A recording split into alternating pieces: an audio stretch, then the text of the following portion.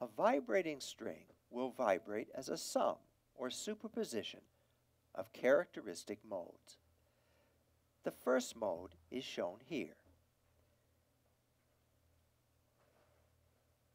As you can see, it is a simple motion, up and down. One repeated motion is a cycle. Therefore, this repeated motion has a frequency of F1 cycles per second for some positive number F1. This repeated string motion generates the fundamental harmonic for the string's note, which also has the frequency F1. Mode 2 is shown here. It vibrates twice as fast with frequency 2F1. This motion generates the second harmonic of the string's note. Mode 3, vibrating 3 times as fast, frequency 3F1. And here, Mode 4, vibrating 4 times as fast, frequency 4F1. These modes are all vibrating simultaneously within the overall string motion, generating all of the harmonics of the note being played by the string.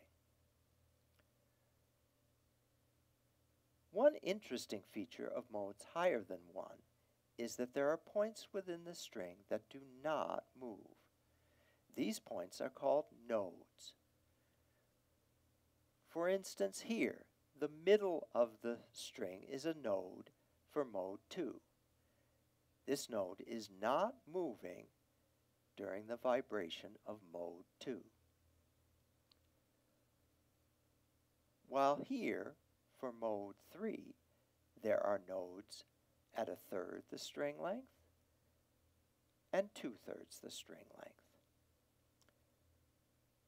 For mode 4, there are nodes at 1/4, 1/2, and 3/4 the string length. Notice that the node at 1/2 the string length is also a node for mode 2.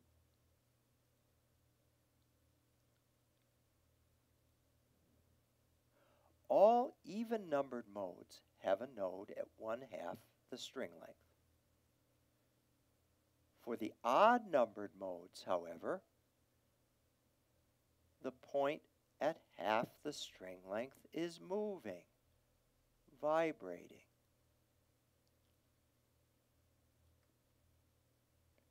These properties of nodes are made use of in a method for playing stringed instruments called playing harmonics. Suppose the player gently touches this node at 1/2 the string length. This will suppress all the odd-numbered modes, since this point at 1/2 the string length is supposed to move for those modes. It will not affect the even-numbered modes, since the point at 1/2 the string length is a node for these modes. Therefore, the even-numbered modes are relatively amplified in comparison to the odd-numbered modes, effectively creating a new fundamental with frequency 2F1 and overtone harmonics with frequencies of 4F1, 6F1, 8F1, and so on.